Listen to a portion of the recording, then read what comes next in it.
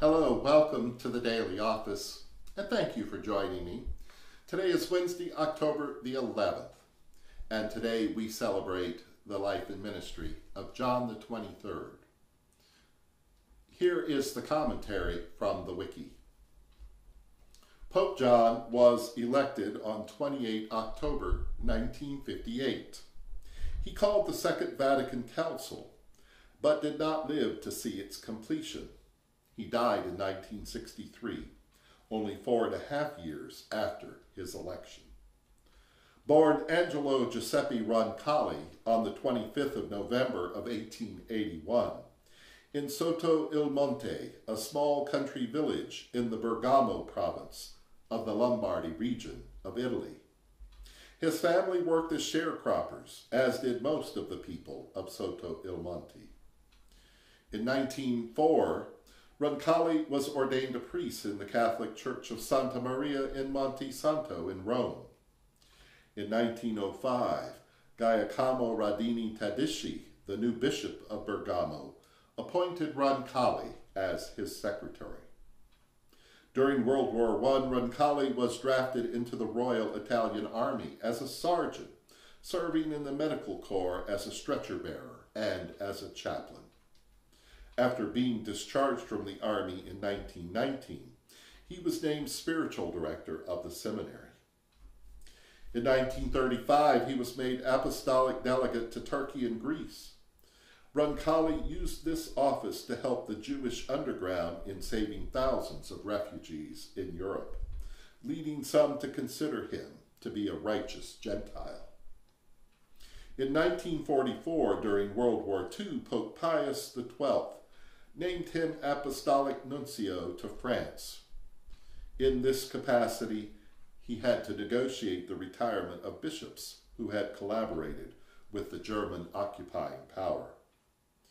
In 1953, he was appointed the Patriarch of Venice, and accordingly he was raised to the rank of Cardinal Priest of Santa Prissa by Pope Pius XII.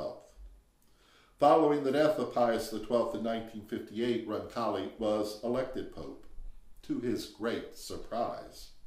He had even arrived in the Vatican with a return train ticket to Venice. After the long pontificate of Pius XII, the cardinals chose a man who, it was presumed because of his advanced age, would be a short-term or a stopgap pope.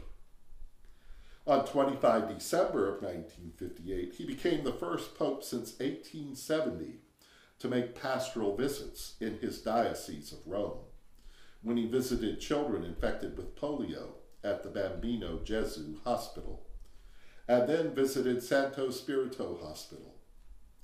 The following day, he visited Rome's Regina Coeli prison, where he told the inmates, "You could not come to me, so I came to you." These acts created a sensation, and he wrote in his diary, "Great astonishment in the Roman, Italian, and international press. I was hemmed in on all sides, authorities, photographers, prisoners, wardens." His frequent habit of sneaking out of the Vatican late at night to walk the streets of the city of Rome earned him the nickname Johnny Walker, a pun on the whiskey brand name. Far from being a mere stopgap pope, to great excitement, John called an ecumenical council fewer than 90 years after the First Vatican Council. Cardinal Montini remarked to a friend that this holy old boy doesn't realize what a hornet's nest he's stirring up. From the Second Vatican Council came changes that reshaped the face of Catholicism, a comprehensively revised liturgy, a stronger emphasis on ecumenism, and a new approach to the world. From his early teens, he maintained a diary of spiritual reflections that was subsequently published as Journal of a Soul. The collection of writings charts Roncalli's efforts as a young man to grow in holiness and continues after his election to the papacy, and it remains widely read. Let us pray. Lord Jesus Christ, who is called the Prince of Peace, who is yourself our peace and reconciliation, who so often said, "Peace to you, grant us peace." Make all men and women witnesses of truth, justice, and brotherly love. Banish from their hearts whatever might endanger peace. Enlighten our rulers, that they may guarantee and defend the great gift of peace. May all peoples of the earth become as brothers and sisters. May longed-for peace blossom forth and reign always over us all.